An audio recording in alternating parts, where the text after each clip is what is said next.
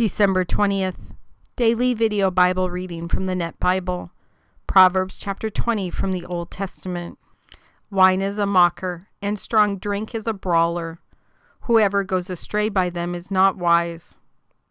The king's terrifying anger is like the roar of a lion. Whoever provokes him sins against himself.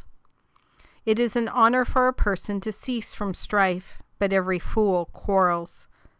The sluggard will not plow during the planting season, so at harvest time he looks for the crop, but has nothing.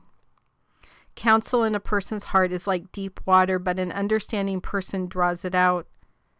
Many people profess their loyalty, but a faithful person who can find?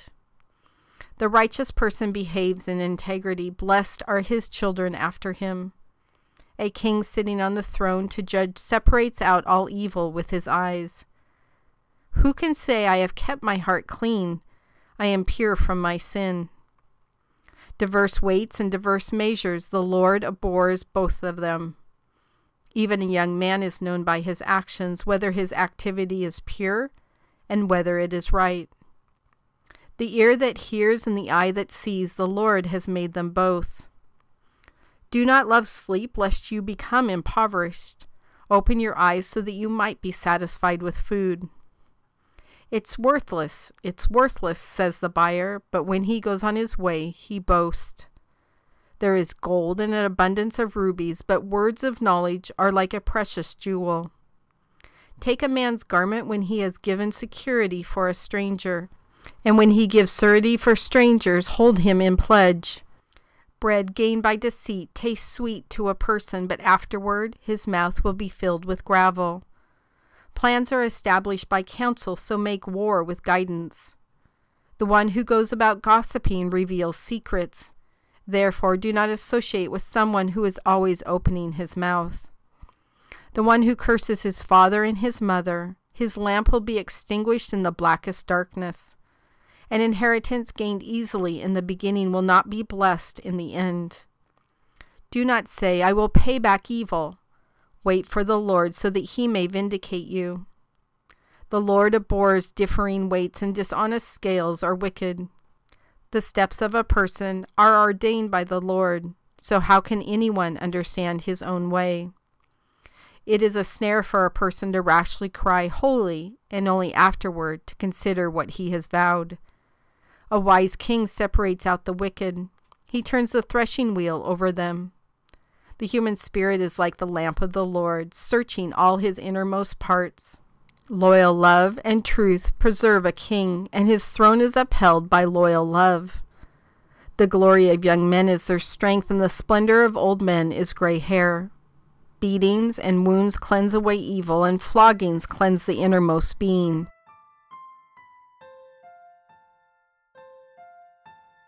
God, thank you for today's reading. I have a friend who I am going to be sharing verse 4 with. She breaks my heart a lot because she reminds me of me about 10 years ago, where she can't see or acknowledge anything good, any of your blessings. All she does is whine and complain, just like I used to, about any little thing or big thing that goes wrong in her life. But verse 4 says the sluggard, a sluggard will not plow during the planting season, so at harvest time he looks for the crop but has nothing. And I've tried to explain to her that if she can't see her blessings now, why in the world does she think that you are going to give her more with what she's asking for? And I definitely remember that time in my life, and once in a while I still do it, where it seems so much easier to count the woe is me parts of my life than the incredible blessings in my life. And it's not that she doesn't have a lot. She has a beautiful home she lives in. She has food. She has money coming in. It's not a lot, but she has way more than most people do in the world. But she can't see that. All she can see are the bits and pieces of her life that seem to be falling apart. And they're falling apart exactly for what verse 4 talks about. Is there was no preparation. There was no hard work. There was no sowing of anything in the processes that got her to the point she's at now. And I remember when I used to do that all the time. I remember looking back now where it came from. It was all about me. That any blessing I got in my life was, and of course it's a blessing because I deserve to have that in my life. It was just like sheer arrogance. And anything that went wrong was also all about me. And I was very vocal about the things that went wrong, and that whoever was around me should work on fixing those things. It was all about me. It was a very self-focused world. And I think before we have you in our heart, God, that our focus in life is so self-focused. We are our own world. We are our own God. We cannot see beyond our immediate needs, almost like a child, almost like a baby. And I suspect that my friend may have to hit a harder rock bottom before she turns to you, before her world becomes God-focused instead of self-focused, because that's how it was for me. You literally had to start taking things away from my life, and I look back on that time and it's such a huge blessing to me. I'm sure at the time I was very shocked that all these things that I selfishly thought I had acquired were suddenly disappearing from my life. Things and situations and people. I'm afraid I see that coming for her unless there's a huge change of heart.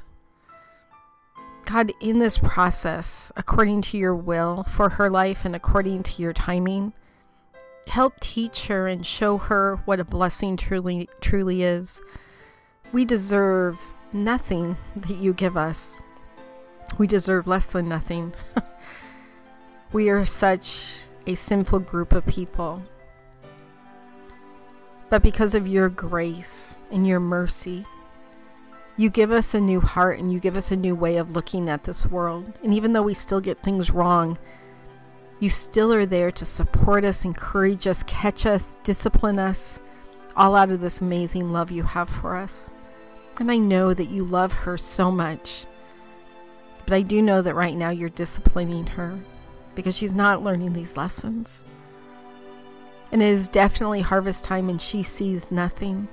And what's really sad is she looks out and sees nothing and she starts blaming everyone else instead of taking stock of her own life and what she's done and what she's not done. God, I just ask for a change of heart for her. That she could take responsibility and intentionally move forward in a positive direction in her life, understanding that there are setbacks in life, there are things that go wrong, but it's not all about her. And she needs to start doing things instead of relying on everybody else to come to her bidding to fix things. She needs to learn to rely on you, God. I spent my whole life self-focused because I thought I didn't need you. My life was a mess. In the midst of it, I didn't think it was, but it truly was a disaster, just like what she's going through right now.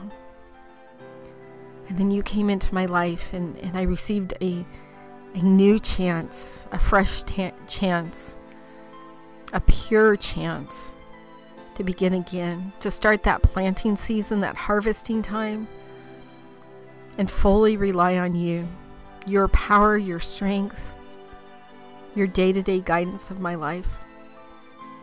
God, I just want that for her so bad. I can see the blessings in her life. There's so many, and she can barely see one or two of them. God, I remember being that way, so dismissive of all of the incredible things you brought into my life back then. But anything I had in my life, I arrogantly thought that I brought it into my life. And I couldn't see. So I do understand where she's at. It just hurts my heart to know that that's where she's at. I can only imagine, I can barely imagine how much more you feel about that. God, watch over her, guide her.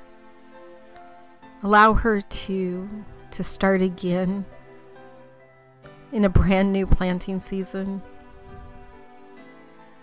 And truly understand the blessings of watching all of the things grow and the crop that she receives, all because of you.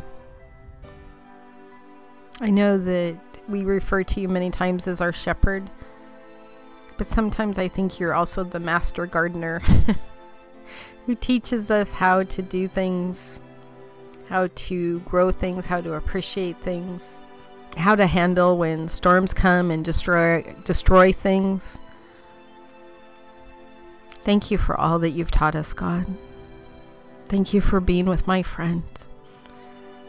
You know, one of these days her heart will get it. I pray all this in your Son's name. Amen.